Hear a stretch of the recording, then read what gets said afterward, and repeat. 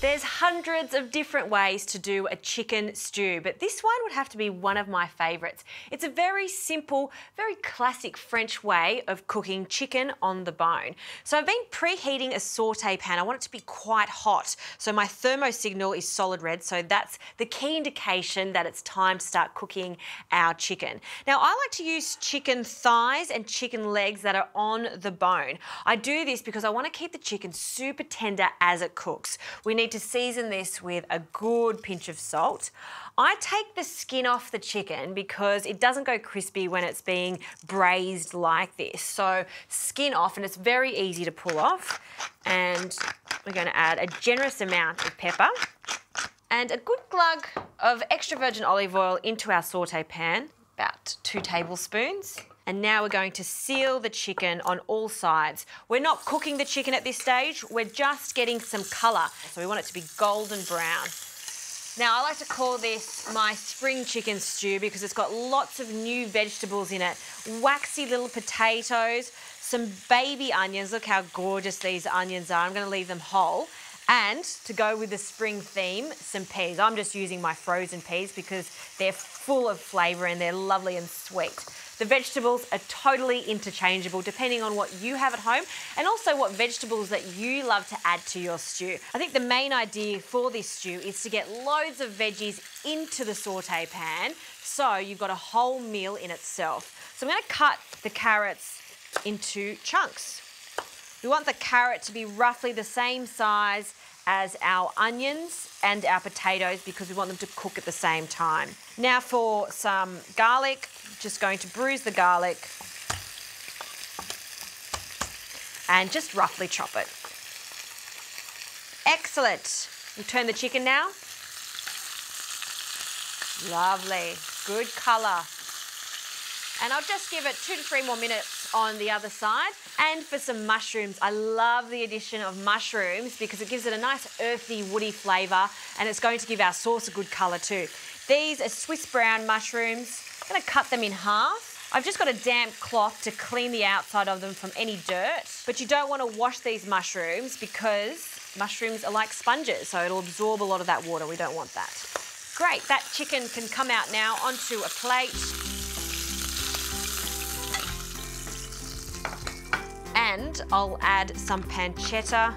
Pancetta has a really nice salty, savoury flavour to it.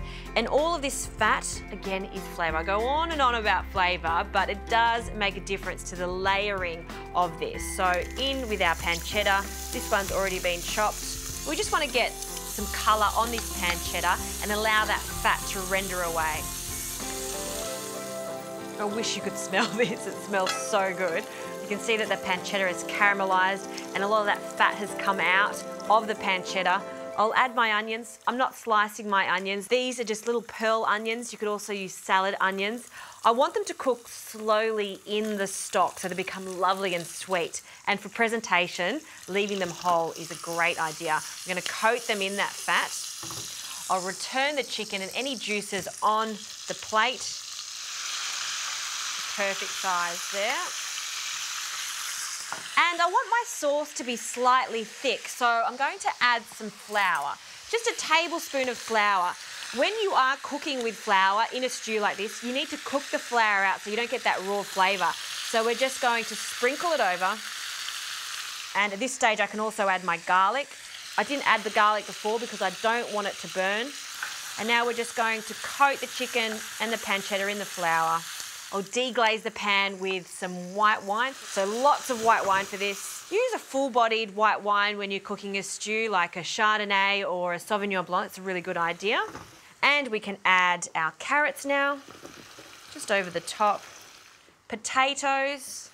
These are Kipfler potatoes, so waxy potatoes. They're going to hold their shape throughout the cooking process. Our mushrooms. Finally, we need some more liquid. So chicken stock, a splash of chicken stock over the top, and a bouquet garni. Now, bouquet garni is a fancy word for a bundle of herbs. In my bundle of herbs, I have some bay leaves, some parsley, and some thyme, and that is also going to flavour our lovely stew. One more very small pinch of salt because we do have the pancetta in there. Okay, lid goes on. This is going to cook for about 35 to 40 minutes or until the meat starts to fall off the bone from the chicken and also those veggies are cooked. The last 5 minutes, I'll be adding our little peas because they take no time at all to cook. I should mention this can also go in the oven. It cooks nicely in the oven, 160 degrees for about 45 minutes if you wanted to do that.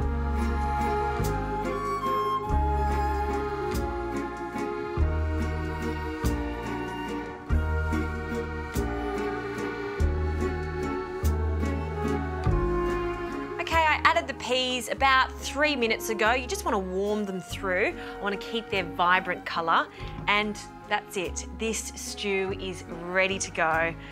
Oh, the smell as soon as you open that lid. See how beautiful it is? The presentation in this saute pan is just fantastic. I'm going to portion up one for me. So one of these little chicken legs, look at that. You can see how the meat is tender and cooked because it's exposed the bone there. Those onions and carrots, let's pop on the plate.